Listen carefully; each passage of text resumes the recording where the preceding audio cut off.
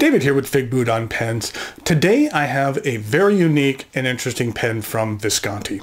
One which is made from a material that I would have never thought could be or should be used to construct a pen. And that pen is the Visconti Millionaire. What I'm going to do is go over the parts and the features of the Millionaire, talk about what I care for, what I don't care for, share a cautionary tale in regard to how you should not handle this pen, then show some measurements, some size comparisons, and then provide a writing sample. The Visconti Millionaire arrives in this box. Inside, we actually have a very nice wood lacquered box. I kind of like how the front of this box has a flap on it, so it makes it easier to remove the box inside. This box flips open, and we have a little tray. I've already removed the pen.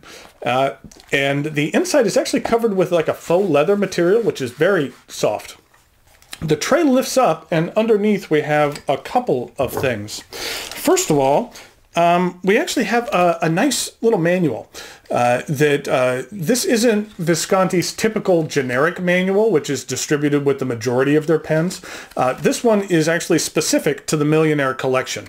It's in 5 different languages and covers what went into the making of this unique pen, some details about the materials and things like that. It's actually some very interesting reading and useful information rather than just marketing drabble. Also, we have this little tube here, which contains something special, which I'll show you in a bit. Okay, enough about packaging. Let's look at the pen. And this is the Visconti Millionaire.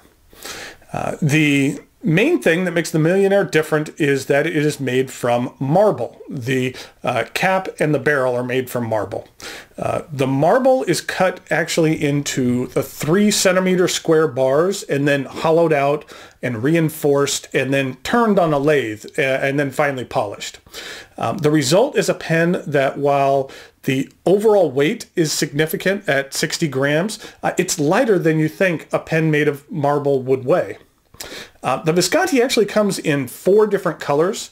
There's a Valencia cream, a rainforest brown, a Iswa green from the Alps, and a Portoro black.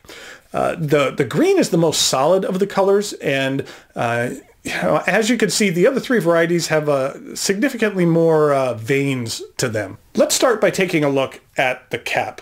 The finial on the Millionaire is larger than most standard Visconti pens, and it does not utilize the Visconti's My Pen system, where on some of their pens you could actually change out the Visconti logo for a gemstone or astrological sign or your initials. I'll give Visconti credit. It's a bit tough to see here, but the finial is perfectly aligned with the clip. It always annoys me when it's rotated by a degree or 2, so it's very pleasant to see when it's aligned correctly, or at least correctly in my opinion. The end of the cap is a high-quality resin, which transitions into what looks like kind of a double ring, but it's just a single ring with a trough in it. Then we have the traditional Visconti clip, which is inspired by the Ponte Vecchio Bridge in Venice, Italy. And on this green model, the clip is filled with black lacquer. The barrel is perfectly straight, and then we have a rather wide cap band which says Millionaire on one side and some alternating Visconti V's on the other. There's a small step down to the barrel, which is again perfectly straight, and then an angled step down to a resin end. And on the back here is an insert which has the number of the pen. This one is 140 of 988. Here, actually, you can see with a microscope that the engraving on the 0 looks a little bit wonky. And that's something with the naked eye you really can't see, but you can just see here in this other view that the O or the 0 isn't really quite straight. I wonder why 988? That just seems like a random number. I like knowing the meaning behind things, and it kind of bugs me a bit when I can't figure it out. So there must be some reason for that particular number. The cap twists off, and we have Visconti's 23 karat Palladium Dream Touch nib. This particular nib is a medium, and I'm very fond of Visconti's Palladium nibs, but this one especially is very nice. It seems a bit softer and wetter than some of my other Visconti nibs, and has a hint of feedback that I find very, very pleasant. And then here's a look at the plastic feed. Next, we have a rather long concave section. I find this section to be very comfortable. The length really affords you the option to grip the pen in a number of different areas. It doesn't really lock you into gripping the pen in a specific area like some pens are prone to do. The section actually transitions to the threads, which are not sharp at all. My guess is they designed this pen to have the longer section in order to minimize the marble, which would just add significant weight to the pen. The cap does post, and it does post securely. It does not post deeply, however, and the cap actually weighs more than the rest of the pen. So posting the pen significantly really backweights this pen. I really wouldn't recommend that at all. That's not comfortable. Now, Visconti calls this pen a piston filler, but it's rather unique. It's not a piston you twist. It's rather more of a plunger that you press, and then you stick it in the ink and then pull it out and extend. It doesn't have the largest ink capacity, similar to a converter, but it's decent enough. And I actually like this filling system. Remember when I showed you this little container a while back? Well, let me show you what's inside. What it is a rollerball section.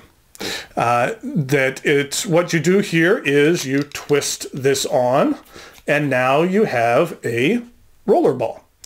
Now, this actually would be useful when you're flying. In my experience, fountain pens are rather temperamental on planes, but with this rollerball conversion, you could continue to use your pen on flights with no issue. And this rollerball is very nice. It's extremely smooth. Now, the first thing that went through my mind when trading out these sections was, what are you going to do with the fountain pen section? I thought that if you put it in this little carrying case, that the plunger would actually get depressed and ink would just get all over the place. But no, check this out. It just fits right in, and the section is actually making contact with the container at top. The plunger doesn't actually even go all the way down to the bottom, and so it doesn't make contact in there. So you can leave the section in here inked, and nothing should happen to it. So it was just a pleasant surprise. For a second, I thought I had discovered a fatal flaw with this little container, but that wasn't the case. Actually, let me just trade this back. Make it back to the fountain pen and put this away.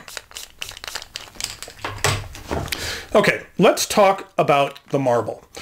First of all, it is very cool to the touch.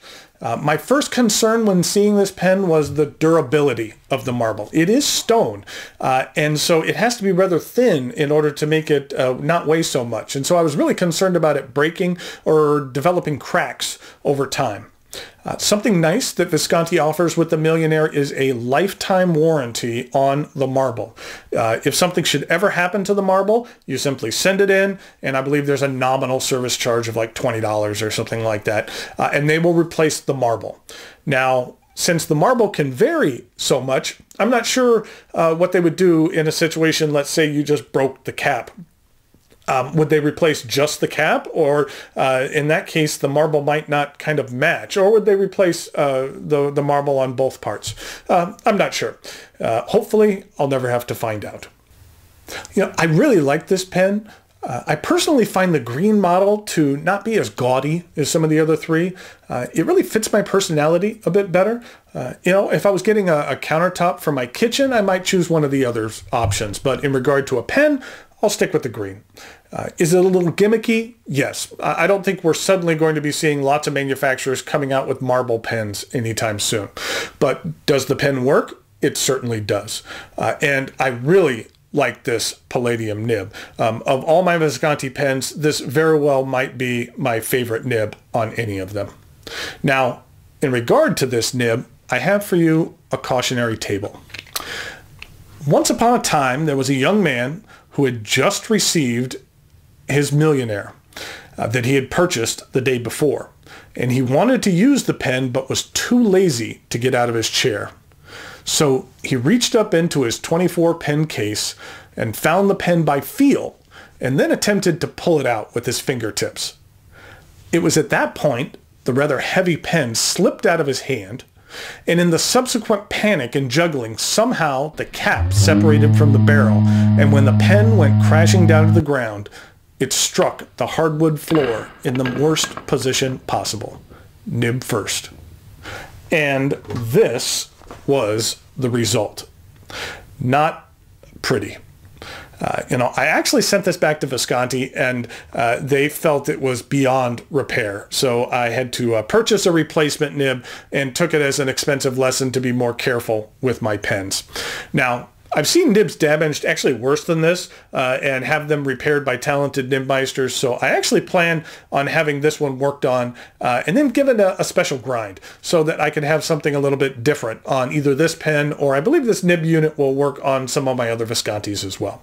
So it was rather expensive, but a lesson learned. Now, the pricing for the Millionaire is a bit peculiar. You can find it listed in a number of places anywhere from $500 to $2,000, which is quite a broad range. From an authorized dealer, the price typically is in like the $1,400 range.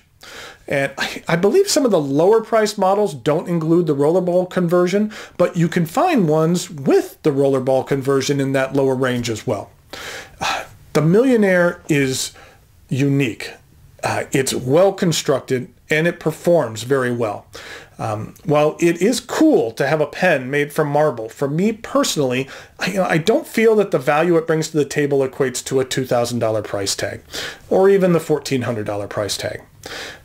Like I said, I have no real issue or qualms with the pen. It is an outstanding pen. It just boils down to what you're willing to pay for these features. So there you have the Visconti Millionaire, a very unique pen made from unique materials. And as you'll see in the writing sample, it actually performs very, very well. So now it's time for some measurements, size comparisons, and the aforementioned writing sample.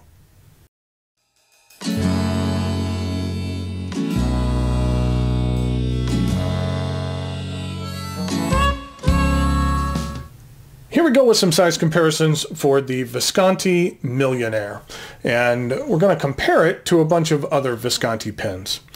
First of all, we have a Divina Elegance. Then we have an Opera Elements. Then we have an Opera Metal. Then in regard to some other ones, we have a Millennium Arc Moonlight. Then we have a Rembrandt. And then we have a Hall of Music Rock that has some magnets in it which are attracting to the other pen. So here we go with the writing sample for the Visconti Millionaire.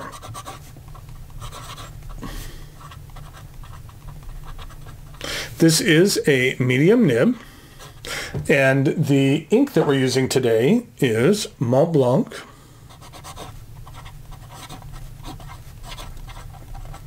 Irish Green.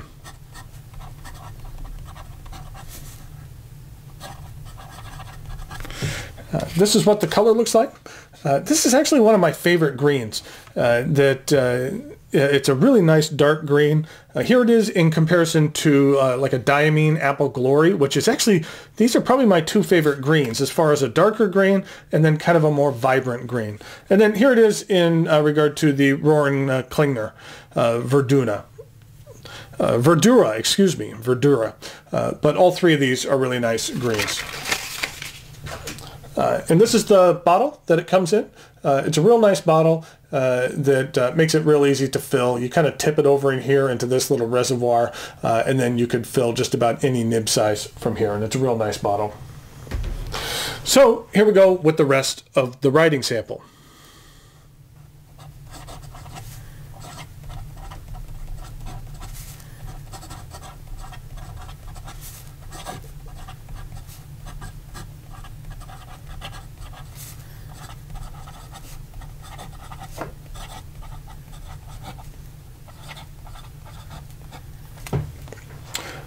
There we go. We just got out of the screen just a tiny bit.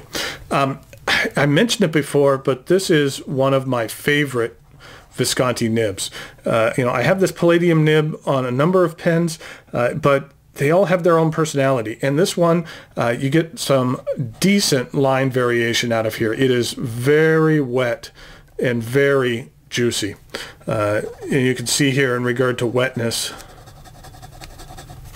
that it is a very wet nib and very pleasant to write with. In regard to reverse writing, it's a little scratchier, but it gets the job done. And then in regard to fast writing, the feed has no problem keeping up whatsoever. And as I said, this is a very wet and juicy pen. So what we have is the Visconti Millionaire. It is a very unique pen, and the more I use this pen, the more I like it. And like I said, this specific nib might just be my favorite in all of my Viscontis. So, thank you for watching, and I'll talk to you later.